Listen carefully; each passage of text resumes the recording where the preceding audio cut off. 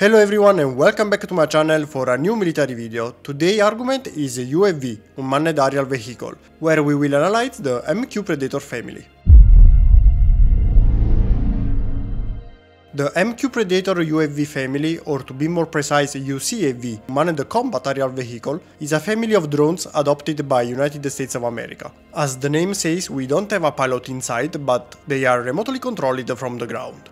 Even considering that, don't think they are small like the drones you can buy yourself. They are quite large and similar in size to real airplanes. But let's start checking all the details to better understand what I mean. The first machine of this family, the MQ-1 Predator, was introduced in 1996 with the first flight in 1994. The manufacturer is a General Atomics aeronautical system, it's the same for all the models we will see later, and it received the latest upgrade in 2009 with the MQ-1C Grey Eagle. The cost is around $31 million. The first evolution of the MQ-1 Predator, the MQ-9 Reaper or Predator B, was introduced in 2007 with the first flight in 2001. Of course, as I said before, the manufacturer is the same, and it received the latest upgrade in 2020 with the MQ-9B Sky Guardian version. Here the cost is quite lower, $15.9 million, mostly thanks to the improvements in the technology and also the reduced production cost. The last UAV that we will analyze today of this family is the MQ-20 Avenger or Predator C. Again, we have the same manufacturer. It was introduced in 2016 with the first flight in 2009. The latest upgrade, the Avenger ER or Extended Range, will arrive very soon, probably this year. Also here we have a cost around $15 million.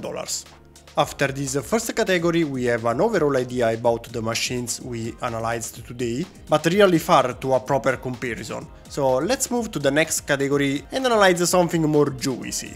Of course, we will start with the MQ-1 Predator. It has a length of 8.5 meters, an height of 2.1 meters and a wingspan of 17 meters. It has an endurance of 25 hours, so it can fly for almost a complete day without refueling, and a range of 2000 kilometers, with a service ceiling of 8840 meters. For the power plant, we can find a turboprop with 165 HP of power, and it can reach a maximum speed of 309 kilometers per hour and a cruise speed of 220 km per hour. What about the first update, the MQ-9 Reaper? It has a length of 11 meters, an height of 3.8 meters and a wingspan of 20 meters. It's already quite larger compared to the previous Predator. We have an endurance between 18 to 48 hours depending on the payload, a range of 1900 km and a service ceiling of 15,000 meters, so it can fly much higher than the previous version. For the power plant, we can find also here a turboprop with 900 HP of power. Also here we have a huge improvement in the power plant. The maximum speed is 482 km per hour with a cruise speed of 313 km per hour. I think it's quite clear how the Reaper is a huge improvement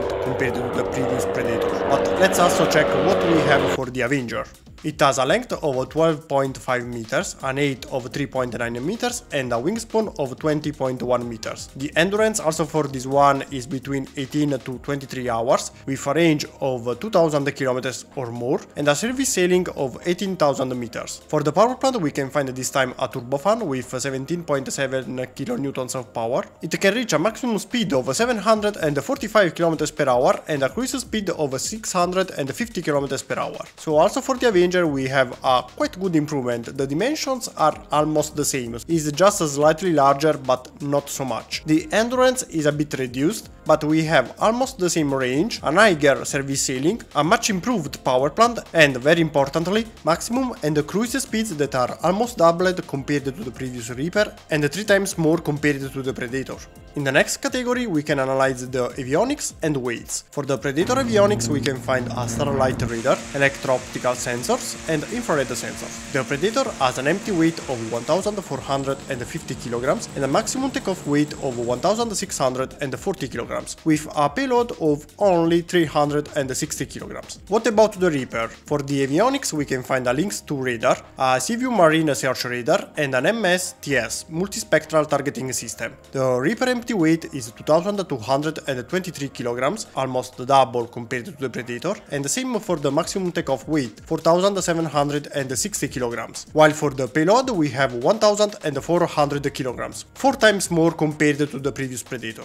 For the Avenger avionics, probably the biggest improvement is the stealth design. In fact, this drone has stealth features that reduce the radar cross-section and make it less detectable. Another very good improvement here is the AESA wide area radar. Then we have the same links to radar present on the Reaper and the MSIS, the multispectral imaging sensor. The Avenger empty weight is 3200 kilograms with a maximum takeoff weight of 8255 kilograms, almost the double compared to the Reaper. Another important improvement is here for the payload. In fact, we have 1600 kilograms internal and 2900 kilograms external. Why we do have this difference? Because this aircraft has an internal bay to keep the stealth design. So if we want to use only the internal bay and keep the stealth design, we have 1600 kilograms. That is already higher compared to the previous Reaper. But if we want to lose the stealth design and we want to use also the external payload, we have 2900 kilograms additionally.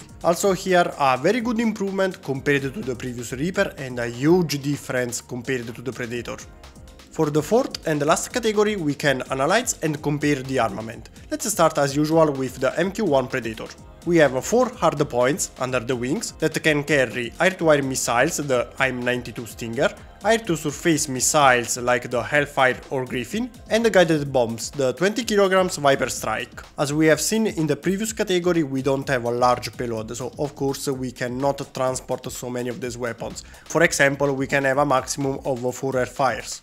But now let's check the Reaper. Here we have 7 hard points, even if only 6 are adopted for the weapons. The 7th and middle one on the fuselage is only adopted on the Sky Guardian variant to increase the number of sensors, so we don't have weapons but is mostly for reconnaissance. While for the weapons we can not only find the Stinger missiles but also the Sidewinder. Then for the air-to-surface missiles we have the classical Fire and Brimstone, while for the guided bombs we have a huge improvement. In fact, we have 230 kg GBU-12 Power Weight 2 and 230 kg GBU-38 JDAM Joint Direct Attack Munitions. As we have seen before, the payload was increased for the Reaper and with it also the number of weapons it can transport. And what about the Avenger? Here we can find 6 hard points under the wing and 1 internal bay that we mentioned before. So again, remember that if we use the internal bay only, we keep the stealth features. If we want to use also the external hard points, of course we don't have the stealth feature anymore. Or actually we have them but they are reduced. What about the weapons? We can find air-to-air missiles, the AIM-9 Sidewinder, air-to-surface missiles, the Hellfire,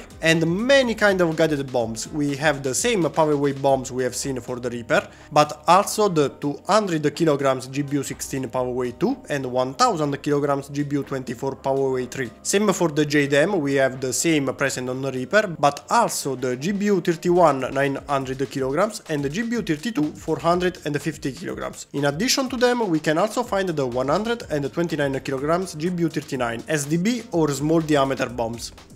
Now that we have analyzed the main specifications of these 3 models, what do you think about them? Maybe especially the Predator and the Reaper look very similar from the outside if you don't check the information about them. But now, what do you think? They are really so similar? And the Avenger? The Avenger maybe in dimension is similar to the Reaper, but in the performance completely different also here. As a fast recap, we have the Predator that is very small, we don't have many weapons, the payload is reduced. Then we have the Reaper that was improved in every aspect. It's larger, we have a more powerful engine, higher payload, we can transport more weapons and also more kind of weapons. And finally we have the Avenger. We can find stealth technologies adopted also on the most modern fighters. Also for the radar we can find an AESA radar, for example. Little upgrades here and there for the range, service sailing, huge improvement in terms of maximum and cruise speed. And I really like how they managed to keep the same payload of the previous previous Reaper with only the internal bay. So also if we want to keep the stealth design and use only the internal bay, we have even a little more payload compared to the Reaper. And this is something very important to take into consideration, because even if you want to use the Avenger like you do with the Reaper, so without the stealth features, you have a much higher payload. And also for today that's all. I hope you enjoyed the video. If yes, remember to leave a thumbs up. And as usual, let me know in the comments if you agree or not with me, or if I made any kind of mistake, so let me know. As a fast reminder for who is new here on the channel, I am an adult fan of Lego and I build these machines with the famous Lego bricks. You can already find, for example, both the Predator and the Reaper, and very soon will arrive also the Avenger, so check also the playlist where you can find all my Lego creations. You can find them clicking in the right top corner or checking the video caption, and there you can also find the playlist with more videos like this one. If you liked this military video, check also the others, maybe you can find something else you like. And that's all, see you again next week with a new video, bye!